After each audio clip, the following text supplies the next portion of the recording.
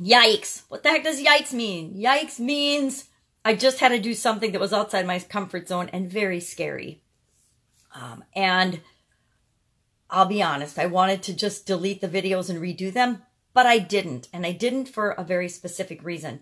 I want people to see that I struggle with things just like everybody else does. So that someday, when I actually figure all of this out, people can go back and they can look at the stuff and say, oh my God, Sharon, that was so bad. I can't believe that you even put that out without editing it or recording it. What I found with me personally, if I were to edit and record everything or edit and re-question everything, I would never get anything done. Our lives are too busy. We're living our lives. So I do them and I cringed a little bit, and I just am going to put them out there this morning.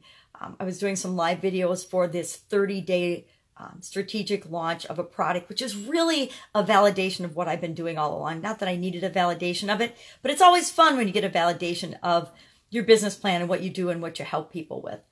And as part of something that a company I'm associated with is doing, I'm also sharing a summary of the strategies that 30 different really successful people are sharing. And I wrote a little bit of a introduction and script because obviously my stuff is unscripted and I need to get a little more strategic and a little more scripted and a lot more professional, right, in my delivery and my messaging. And so I wrote out a little script, but I hate it when you're just reading a script. I'm sure over the next couple of days, I'll have it totally memorized. It's just an introduction. So it's like, here's what we're going to talk about. Here's what you're going to learn. Here's why it's important to you, and a quick summary and introduction so they have some idea of the context and what I'm talking about, and then the outcome that they can expect and the action that they want to take so that they can get the outcome and the result that they can expect by just listening to this 10-minute summary of a really incredible business strategy. Now, I don't know about you, but I've never had a business strategy that could be summarized in 10 minutes. So I'm trying my best to do it a service. I actually used my note card today because there's some key point things here that I don't want to miss.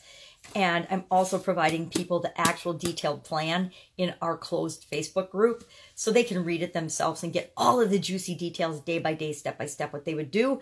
But I want to be able to summarize it in under 10 minutes so people can decide, do I even want to go in and read that detailed strategy? Is that for me? Or did I just get the piece and the information I need out of that in the 10-minute summary so I don't have to dive deep into that one? But I'm sure along the way of these 30, there'll be at least a couple that people want to dive deep into and really read the whole strategy. But they also can benefit by seeing the common threads that run through all 30 strategies. The common threads, the process, which is what I've been talking about all along, hint, hint, the process of how, the science of how you grow and supersize your business is the same. The process is the same. And if you are so inclined to participate and listen to all 30 of the programs like I am, because I'm all about this, you'll see those common threads. And the power is when you see the common threads and you deploy those in your specific business. So I say yikes because I'm pretty embarrassed by the videos. I mean, my eyes are back to some of my first videos where I look like I've got, what is that disease where your eyeballs are moving all the time? I don't know. I look like I've got that. I'm all over the place.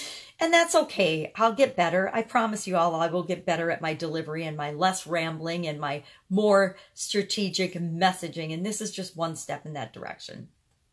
So I may very well have to re-record my video because it was 10 minutes and 2 seconds long. And I think the limit on Instagram is 10 minutes. And so depending on if there's any plus or minus and statistical variation on that, I may or may not be okay, but I may very well have to re-record that. And then I will try not to look like a psycho crazy-eyed woman, but there's never any guarantee of that.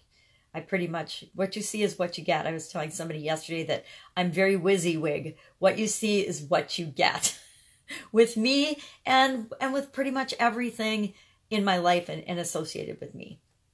And I don't apologize for that. I used to hide it and not be myself, but nowadays, boom, I'm out there. I'm just me. So I'm running very late to have that alarm go off. I've never had that one go off before.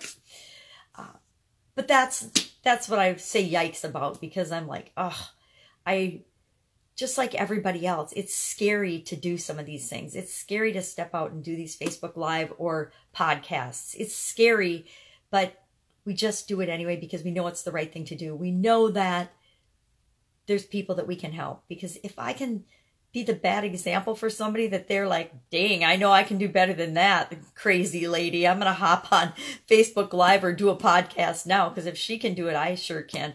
And I guess that's what I'm here for, is to show you that seriously, if I can do some of these things that are scary, you can certainly do them too.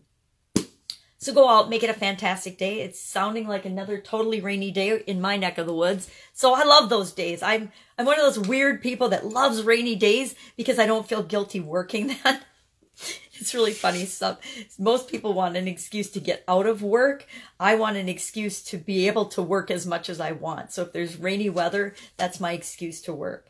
So what's your excuse to do what it is that you want to do or that you love to do today? Go ahead and use that excuse, and you don't even have to. Just be yourself and have an awesome day. I will see you tomorrow with hopefully a less embarrassing version of videos and version of who I show up as. Be you. Be loving. I like to say, be loving, love being, be you. It's one of my favorite to myself sayings. And I'm thinking I should share that more often because that's what life is all about. All right. Bye.